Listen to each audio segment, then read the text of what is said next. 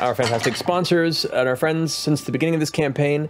D&D Beyond have returned this week. Sam, if you'll have a few words. I don't have much to say. D&D Beyond, as many of you know, I am running for the president of D&D Beyond, and the campaign continues.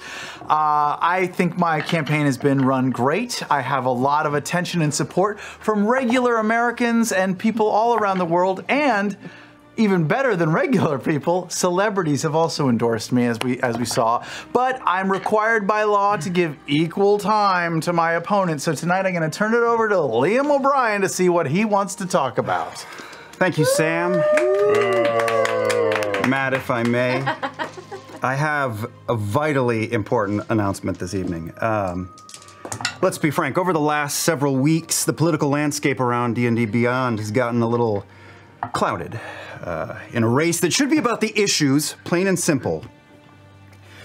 Well, again and again, we see an election process lost in a haze, obscured by cheap gimmicks, third-party candidates, and an overall, do not say that name, an overall lack of focus. And while my overwhelming lead in the polls should be a comfort to us all. Well, the polls can be wrong. Make no mistake. The polls can be wrong. Unlike some, I take this election eminently serious.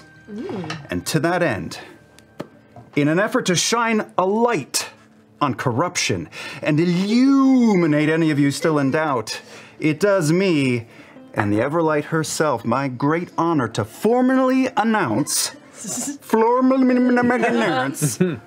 my running mate on the road. There's literally no one you could announce that would have any chance of beating me, but go on, go on. Come with me to D&D and Beyond. Ashley Johnson. What? My running mate. No. You all know where I stand. This is cheating. Ashley, welcome back. The tabletop is yours. Speech! She can't. She's not even.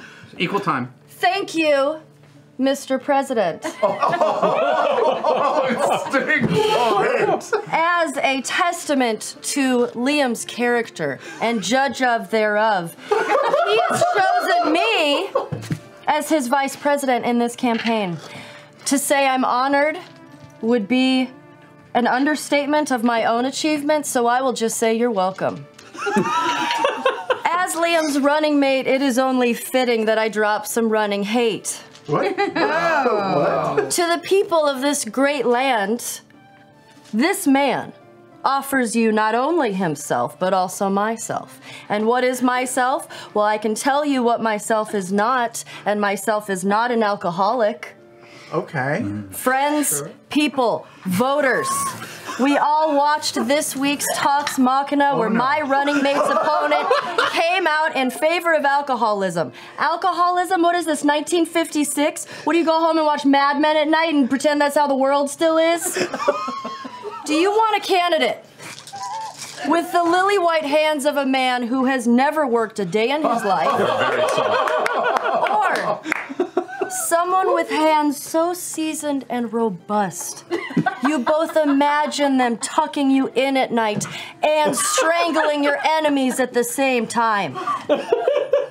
There are real issues on the table with this election. Are the people supposed to rally behind a guy who looks like a donkey wearing a Jeff Goldblum mask? Wow. Or a tried and true man of the people with a smile that doesn't make you want to drown yourself in hot goat piss? Oh, and this third-party candidate, Arsqueef, just wants to sleep with my fiance and my running mate. Right now, yes, we are ahead in the polls, but we may not always have this delicious of a lead. But let's be honest, polls are meant to be ridden.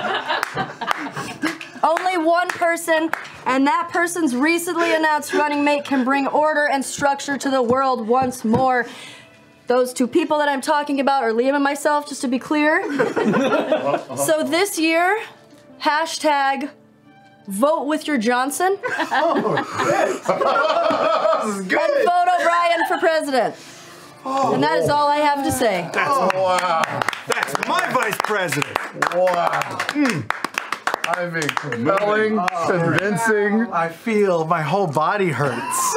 I feel like I've been trampled by some sort of livestock. So that roast of Sam Riegel will be on Comedy Central at about 1 p.m. tonight. Oh, wow. Wow. Jeff Goldblum mask. That is the Best funeral dirge I ever heard. Wow. You know, it's good to be back. Oh, my head hurts. My head hurts. Thanks, D&D Beyond. Be sure to subscribe at dndbeyond.com. Oh my god. I think I'm gonna throw up now. Back to you, Matt. Thank you, Sam. That was distinctly less shark costume this week, and I think probably we'll all agree a little better. It's okay. Take your time. I felt the searing from here.